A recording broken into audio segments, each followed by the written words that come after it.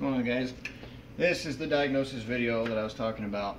We're going to show you how to diagnose your ignition coil ICM, and I'm roughly going to quickly go over checking to see if it's not a fuel problem for you.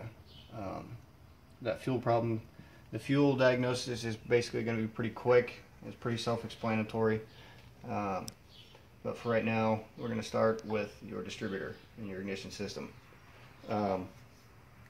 I think I'm going to put a link in the description to the pictures from the Haynes manual that I have on how to actually fully diagnose and test from the ECM to the ICM, or the ECU, how everybody calls it, to the ICM itself. So you'll go through all these wires too, but I've already done all that, so I know this is good. But like I said, I'll put a link in the description. You guys can download those pictures and it'll give you an exact way, in detail, whatever reading should be, what wires you should connect to, with your meter to get whatever readings you need to, continuity, ohms, volts, it doesn't matter. It'll give it to you. So, for right now, with Honda coils in this, they should be between, with your coils from your secondary to your primary. This is where all of your power comes out of your coil. It goes to your cap. Your rotor gives your spark plugs the power that it needs.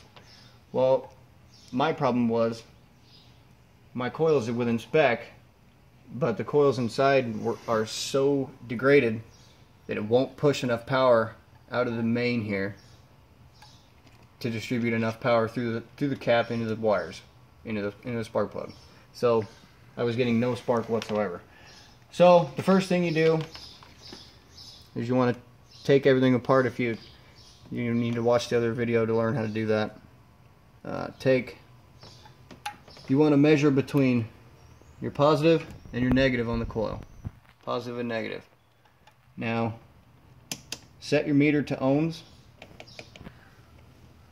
Set your meter to the ohms right there. And you want to measure from here, the positive to the negative on the coil. Now you'll see there, this should be in between 0.6 and 0.8 ohms. I'm getting 0.5, 0.6. So 0.6 is good. So I'm like, okay, well that's weird. If that's good, then let's try this. Go from your negative to your spring on the actual coil itself and look at the meter. It should be between 12.2 and 19.8 thousand ohms of resistance. If you see there, I'm at 13.32 k ohms. So by any means, this would look, to any normal person, this would look, okay, this is good.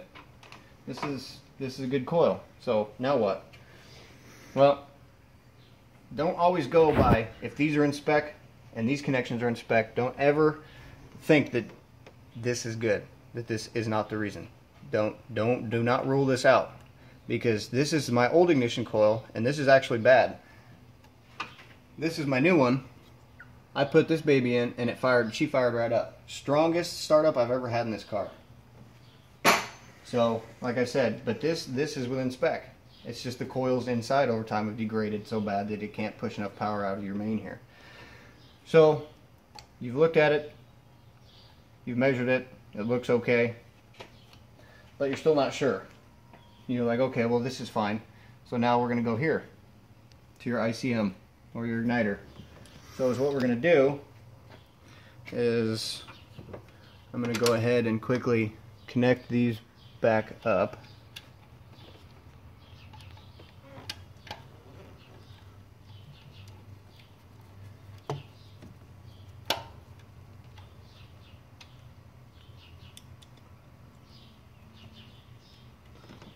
And once again, make sure you don't drop these screws or strip them out.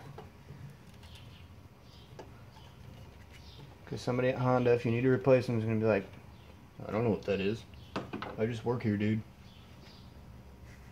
So, with that connected, you're going to need a test light. And you're going to need a buddy. You're gonna need just, I spent 20 bucks at O'Reilly's for this. Just, it's got your power and your ground lights. So right now, whenever you want to test this, now we're going to be testing to see if the igniter or the ICM, the ignition control module, is actually sending a signal to the coil itself.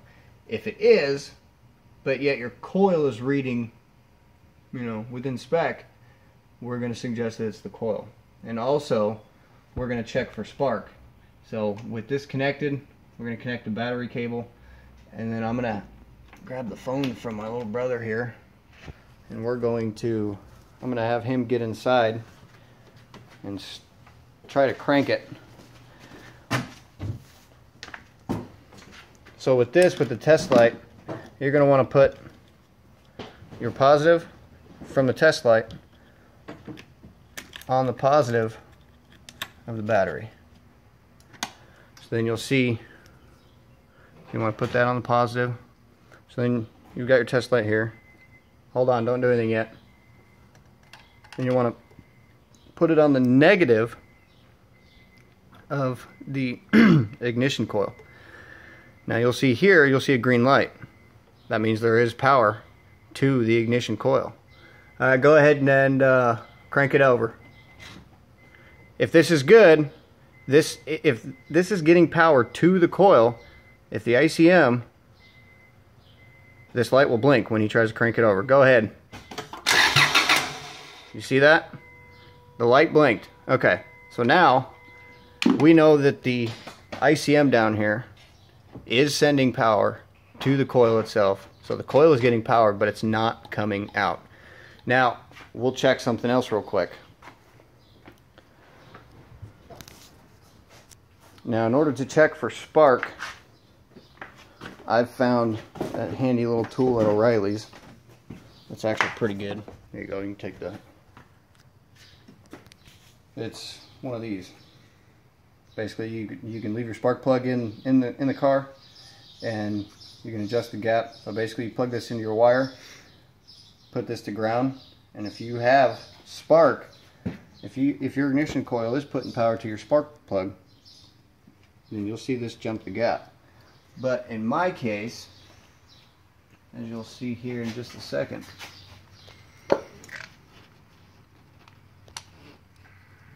alright, I'll be right back, guys, because I got to put the distributor back together. Alright, got the distributor back together, and my old coil is still in here. So I've got it set up now with my little tool. Like I said before, this will show if I'm getting sparked, because you'll see spark jump across that gap there. Alright, go ahead and give it a quick crank, you know, like about 3 seconds. Longer. See? No spark. So, the actual ICM is sending power to the ignition coil, but there's no spark after the ignition coil. So that leads me to believe that there's only one thing in between the ICM and the spark plugs, and that's the ignition coil. So, with that, I would go ahead and replace the ignition coil itself, as I have done. If you don't know how to do that, like I said, go ahead and watch my other video, the do-it-yourself ignition coil replacement, and that should guide you through it.